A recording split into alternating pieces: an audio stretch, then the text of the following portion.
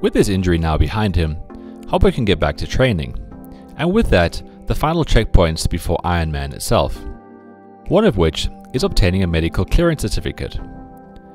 Hobbo has a pre-existing heart condition and suffers from asthma, so this is a necessary process. Coach Perry and nutritionist Ruth Marcus then cover the remaining elements before race day. We're in the final phases of Hobbo's Biogen journey, and really the focus will now shift to the race.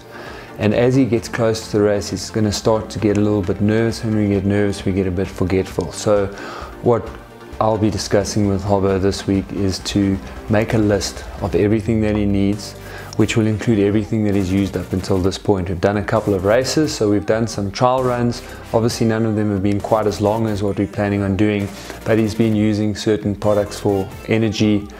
He's been racing in kit, he's got his running shoes sorted, the socks that he wears, he's got his little routine and how he lays out his transition area. So that stuff I always try and get people to write down so that they don't forget anything.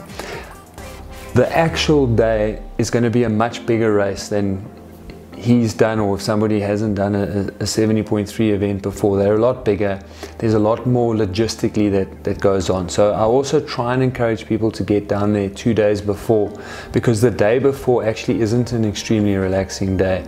You're going to go to registration, you're going to take your bike and check your bike in, you're going to set up all your transition bags and get ready for the next day.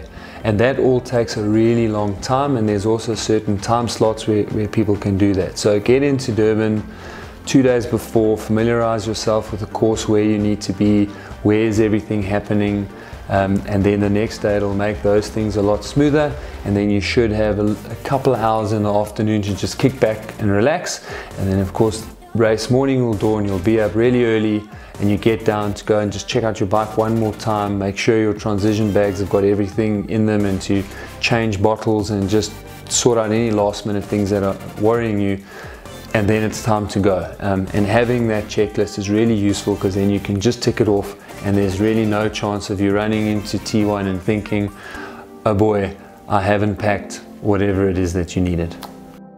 When Hobbo looks back on where he's come from, he will be able to reflect from the pictures and everything that we've done that he's come a hell of a long way. He's done a hell of a lot of work, and a couple of weeks ago he really crushed a similar bicycle route to what we're going to be doing. So although some of the training is cut back slightly now, that'll start to cause some doubt, and he'll start to get nervous, and I guess he's going to feel a little bit of pressure about everybody watching him. But all he really needs to do in those moments is to take a deep breath and think about what he's achieved so far, and how much work he's actually put in, and how consistently he's put that work in. And that'll obviously help him to relax, and he should be able to then look forward with more confidence and believe that he's really got this in the bag. There are two aspects that I want to focus on, because I do think they're very important, and this is for race day itself.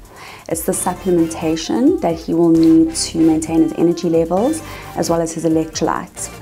So in terms of the energy, that is what we call glycogen stores, which normally are depleted within about 90 minutes of exercise, depending on where the heart rate's sitting at.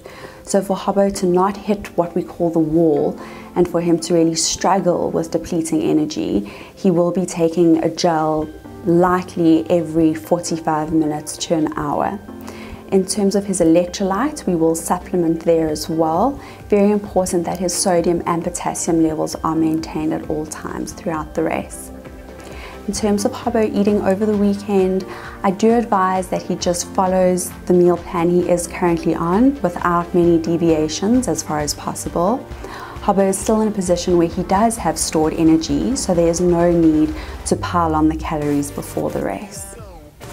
As we reach the finish line of Hobbo's Biogen journey, catch up on past episodes and a breakdown of his Biogen products used on the dedicated website. Also share your own Biogen journey with us to win unique training programs along with Biogen product hampers. Last week's winner was Sepiso Lechitlana, who entered via Twitter and is looking to keep being her best with Biogen.